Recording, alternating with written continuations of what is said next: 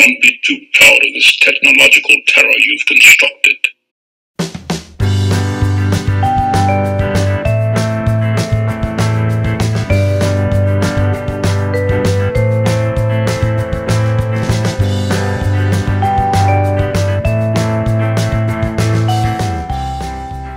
Hey, it's Mr. Pie here, and it's beginning to look a lot like Christmas out there, so I thought I'd make a quick video to show a DIY Christmas gift idea that you can make with a 3D printer and some photos. I'm talking about one of these. It's a spherical lithophane, or better known as a lithophane ornament, and they're quite surprisingly easy to make. They're pretty quick to make as well, and they'll look great on your tree. So let me show you how to make. The first step in making your lithophane Christmas ornament is to select the pictures you want to use. So I've gone ahead and selected some Star Wars pictures here that I'm going to use for mine. And I'm just going to open up my Adobe Illustrator, and I'm going to create a new document that's custom.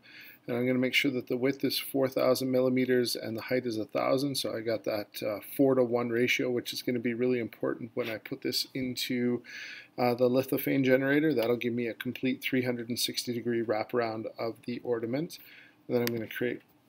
And this gives me a template, or a size at least, for how big I need to make these pictures. As long as they're inside this white rectangle, they'll fit perfectly around the Christmas ball. So I'm just going to bring my pictures in. Place them here, and if you're not familiar with Illustrator, you can keep everything in context in terms of keeping ratios by hitting Shift and dragging on a corner as opposed to just dragging on the corner, and this way things don't become warped or distorted.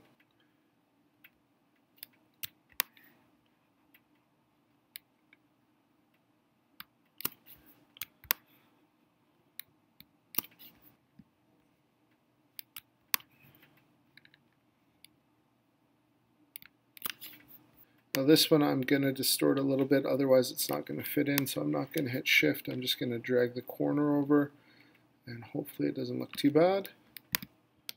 And there you go. So this is going to be the picture that wraps around my Christmas ball. I'm just going to group everything together. Do that by clicking on them and holding Shift at the same time. And then I'm going to export this as a JPEG to my desktop.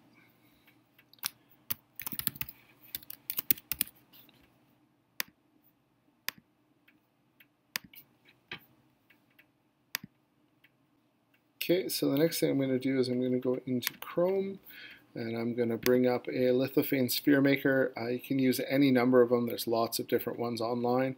I like this one because it's free, and I've read the terms of use, and I'm okay with what they say.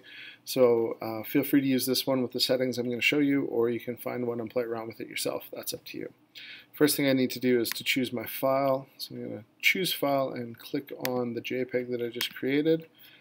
And you'll see that right here, the angular width in degrees is now 359.65, which is almost 360. That little bit that it isn't going to cover really isn't going to show up. So I'm okay with that. I'm going to make sure that I flip the image, because when this prints on my 3D printer, it's going to print upside down. And if I'm printing it upside down without the image flipped, when I go to hang it on my tree, the image will be upside down, and I don't want that. Next thing I'm going to need to do is to change some of these settings. The first one I'm going to change is the sphere diameter. I'm going to drop that from 140 to 50 instead. And I'm going to go down to the max thickness. I'm going to change that from 2.7 to 2.4 millimeters. From there I'm going to go down to the outer diameter of the cylinder, and I'm going to set that from 70 to 15.6. And then I'm going to take the height, and I'm going to reduce that from 25 to 4. I'm going to reduce the thickness from 5 to 2, and then I'm going to reduce the outer ledge from 75 millimeters to 17 millimeters. And then you can put in your email address, and then you can create your STL file. So I'm just going to open up the zip file, or unzip it, and that will give me a folder called Spherical Star Wars. Try saying that 10 times fast.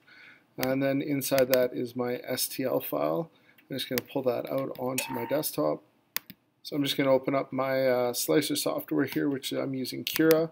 And I've already set the settings for the Christmas ball But there's a couple key points you want to have here depending on what you're using as a printer. I'm using an Ender 5 Pro. These are the settings I found work the best for me. The big ones are layer height. You want a small layer height. I've got mine set at 0.12. The bigger your layer height, the more grainy your images are going to appear on the lithophane, so make sure you set that small. Also, you want to make sure that your infill is 100%, not 20 or 25. If it's not 100% solid infill, you're going to see the lines through the image, and that's going to distort the image. And then the other one you want to make sure you do is that you slow down your printer speed. So some people will tell you slow it down as much as 15 millimeters per second. I found that if you slow it down to about 50% of whatever your regular printing speed is, you'll still get a really good ball out of it. So once you've done that, you'll probably want to play around with your settings. I'll post my settings in the description for this video so you can use those as a starting point. But once you've done that, you're just going to drag your STL file in. And then you can see it's there.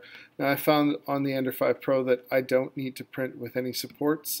It prints just fine without them. What I do put is about a 20 millimeter raft around the outside of it just to support it as it's printing.